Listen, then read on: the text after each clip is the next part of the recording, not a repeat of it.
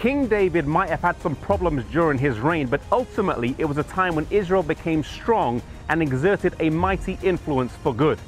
David would abdicate though, and his son Solomon would reign in his place. Solomon also started off his reign in a strong fashion. He visited the site of the tabernacle in Gibeon and was asked there by God what he wanted during his reign. His reply was that he wanted to have wisdom and understanding, a gift that was given to him in abundance.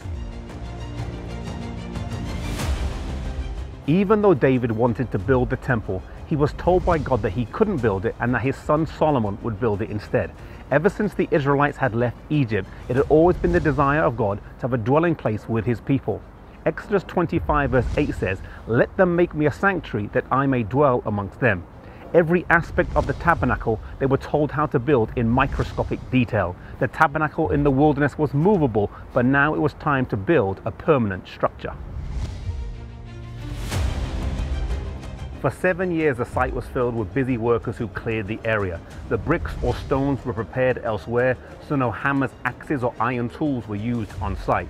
The furniture that was used in the sanctuary was also prepared elsewhere and brought to the site. When it was finally finished, it was a magnificent structure with spacious courts, magnificent approaches, and carved cedar and polished gold. The site chosen for the temple was Mount Moriah, where Abraham had shown his faithfulness and obedience in being willing to offer up his son Isaac as a sacrifice.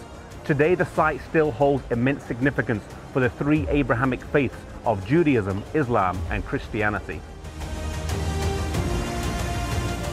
The early years of Solomon's reign went really well. His land spread from the borders of Egypt and Philistia to the Euphrates River, and many kings came from afar, and he was able to witness about the providence of God. The blessings of God were conditional on obedience to his commands, and one of these was that the king should not take on more than one wife. However, trusting in his own wisdom, Solomon went into an agreement with the king of Egypt and took his daughter as a wife. From a human point of view, this looked like a good agreement, as it strengthened the ties between the countries, and he was able to convert her to his faith. Rationalizing economic benefits for the potential conversion of a wife he shouldn't have been with anyway wasn't a one-off, and Solomon entered into many of these alliances with other nations and kings. This had a demoralizing effect on him, and he was soon in complete apostasy and open rebellion against God. He even went as far as to set up shrines to foreign gods at the foot of this mountain, the Mount of Olives. However, God was not done with him, and he continued to woo him, and thankfully at the end of his life he repented, turned around, and had sweeping reforms in Israel.